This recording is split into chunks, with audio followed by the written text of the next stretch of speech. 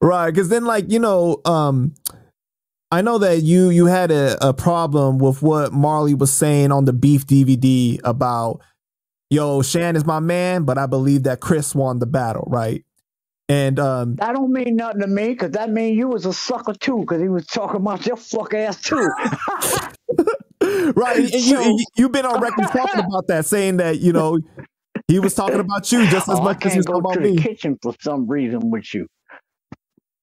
I don't know what that is. It'd be blinking out. It's probably in the Wi-Fi. Yeah. Yeah, go ahead. Do your thing. I ain't even gonna check the chicken. I can't fix it for him anyway. I got barbecue chicken in the oven. You know me, shizzle in the kizzle with a whizzle. But you were able to talk with Marley and get through that with the whole Chris situation. It wasn't nothing. Exactly. It wasn't nothing. He produced the album for Chris. What the fuck? He liked Chris just as much as I do, but he figured he could make some money out of the shit. Hey, what the fuck?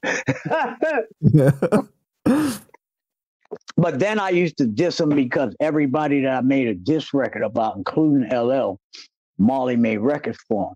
I diss LL on Beat Biter. You go make an album with LL. I'm motherfucking diss Chris. You go make a record with Chris. So that was one of the things. But dang, as you grow up and become a man, that's like, shit, there was money involved in that shit. What you mean? I don't care. Right. That's when you're young and you got your feelings in it.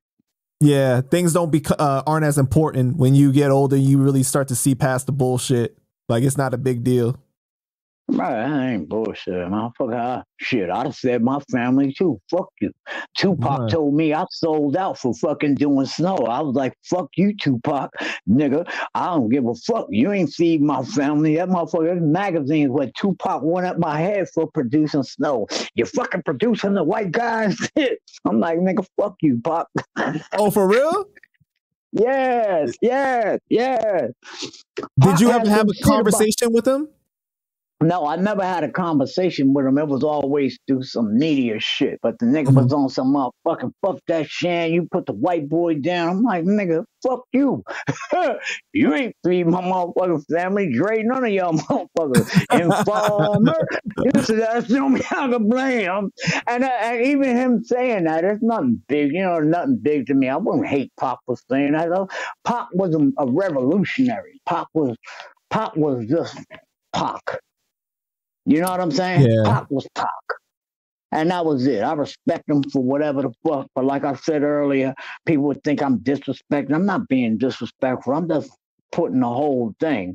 Because I'm number something on the top 100 of all time rappers, right? I've got a number there. And it's in the fucking high uppers, not way down there. It's up here somewhere. Now, I don't feel right with that. Fuck that, because there's going to be somebody that's going to listen to me nowadays and want to fucking be like a MC Shan, but be better than Shan. But how the fuck am I going to sit there and take this number where it might be a motherfucker in 2 years to come out and fucking do better with metaphorical things, like when I did Cocaine, I talked about, Nas even tried it. When he did that about the gun, I had a song called Cocaine back in the days where I talked about cocaine like it was a girl. I was the first metaphoric dude that would talk about a cup, but I'm not really talking about a cup, but boom.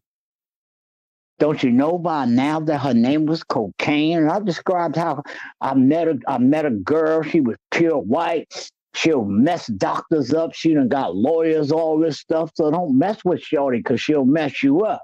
And I said, don't you know by now? I was doing metaphoric things like that. So anybody that came after her is just a mere copy. Right.